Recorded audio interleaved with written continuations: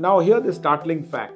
The World Health Organization reports that over 1 billion young people are at risk of hearing loss due to unsafe listening practices. Another startling fact. Unfortunately, loss of hearing is not as easily perceived as is loss of vision. Hence, it is often missed or overlooked. People wait, just imagine, people wait an amazing average of 10 years for getting help for hearing loss. Ask yourself this question. Do you or somebody in your family answer to these? For example, do you need to increase the volume of your television? Do you find it difficult hearing conversations when more than two people are talking? Do you struggle to comprehend if there is background sound? Are you needing to repeat yourself to someone in your family? Most importantly, are people at home telling you that you can't hear? We all get ourselves checked up by doing a regular blood test, an X-ray, a sonography test for our eyes. But ask yourself, when was the last time you got testing for hearing? Due to the wide adoption of smartphones and change in work habits like remote working,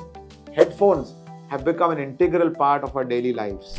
Whether it's for enjoying music like I do, podcasts, gaming, or making calls. While they provide convenience and enhance our audio experience, improper use can lead to serious consequences for our hearing.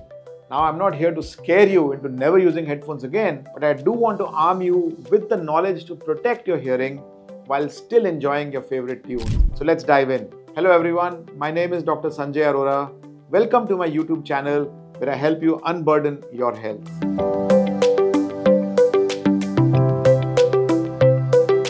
Today we are delving into a topic that affects many of us, the impact of headphone use on our hearing health. First, some noise-shattering statistics. Hearing loss affects a staggering more than 50% of people over the age of 70. Even more alarming, noise-induced hearing loss on the rise among younger people, especially due to increased headphone use. And uncorrected hearing loss carries a significant risk for dementia. But now let's talk science. What exactly happens in our ears when you listen to loud sounds? The primary risk associated with headphone use is noise-induced hearing loss, or NIHL. NIHL occurs when we expose our ears to loud sound, damaging the delicate hair cells in our inner ear. Inside the inner ear, there are tiny hair cells responsible for translating sound vibrations into electrical signals that the brain interprets as sound. When exposed to loud noises, these hair cells can become damaged or even die off. Unlike other cells in the body, damaged hair cells cannot regenerate, leading to permanent hearing loss. You can listen to sound at 70 decibels or lower for as long as you want. But what is 70 decibels? A whisper is 30 decibels, while a siren is 120 decibels. So 70 falls somewhere in between. Prolonged exposure to sounds at 85 decibels can lead to hearing loss if you listen to them for more than 8 hours at a time, increasing the risk of damaging those delicate hair cells. Listening to music or watching videos at the maximum volume that is possible on a smartphone, that is between 105 and 110 decibels, can cause hearing damage within 5 minutes. Imagine if you can hear what anyone else using a headphone is listening to, stop them because it's too loud and it's definitely going to damage their hearing. At 60% of maximum volume, the decibel level is under 70. That should be our target setting. Listening to music all day at this level is fine. However, at levels higher than this, say 80% of maximum volume, one should stop listening within 90 minutes to 120 minutes for that day. It's not only the volume that matters, but also the duration of exposure to loud sounds. Listening to loud music or other audio through headphones for extended periods, such as long commutes, work shifts, or while exercising, can significantly increase the risk of NIHL.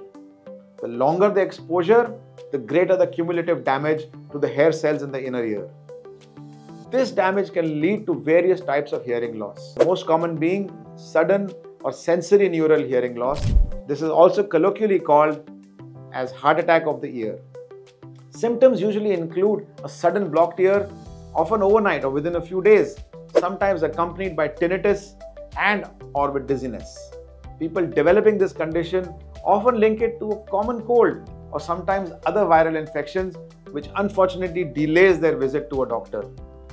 Sudden sensory hearing loss, also known as sudden deafness, is an unexplained rapid loss of hearing loss, typically occurring in one ear over a period of 72 hours or less. It is considered a medical emergency An immediate evaluation and treatment may improve the chances of recovery. Sensory hearing loss is usually permanent because the damaged hair cells in the inner ear do not regenerate. Conductive hearing loss occurs when sound is blocked from reaching the inner ear due to issues like earwax, fluid buildup, eardrum damage, or middle ear bone or damage to the middle ear bones.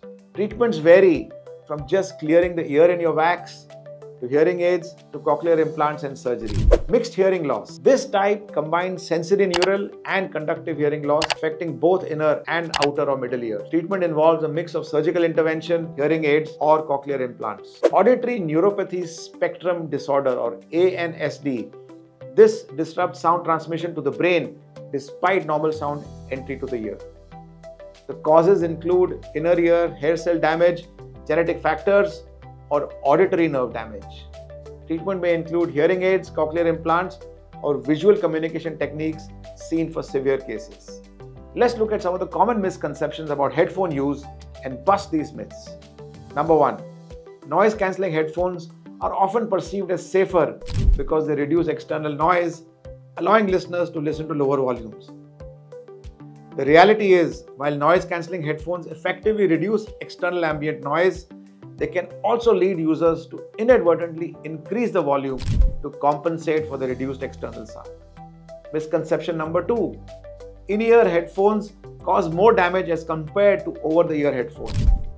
The reality is, it doesn't really matter what device you use.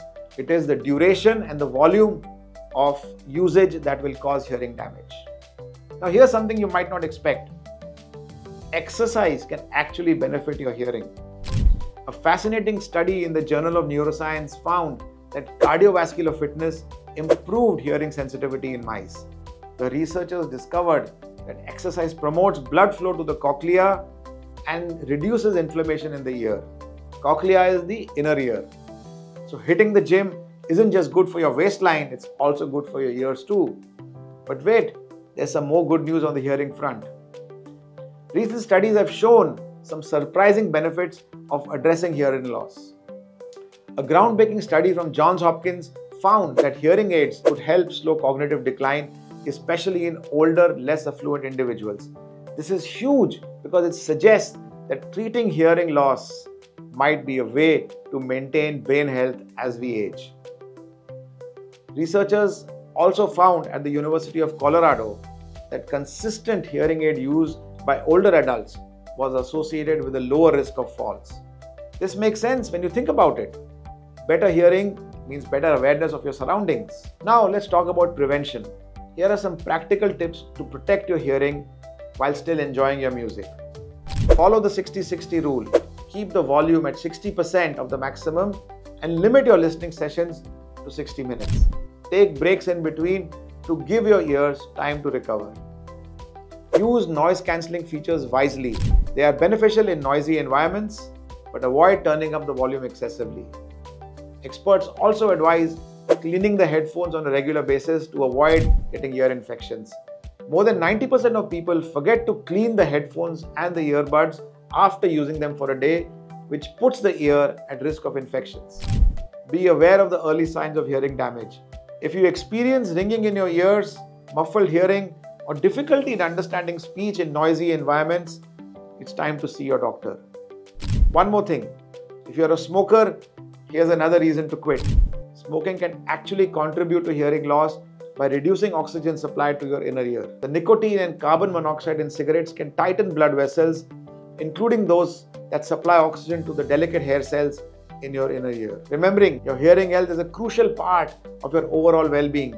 It affects your ability to communicate, your social life, and even your cognitive health. The good news is that with a few simple habits, you can protect your hearing while still enjoying all the benefits of our audio-rich world. So whether you're a music lover like me, a podcast addict, or just someone who uses headphones for work, I hope this information helps you make informed decisions about your hearing health. If you found this video helpful, don't forget to like and subscribe and hit that notification bell. So until next time, this is Dr. Sanjay Arora signing off, helping you unburden healthcare and unburdening your health.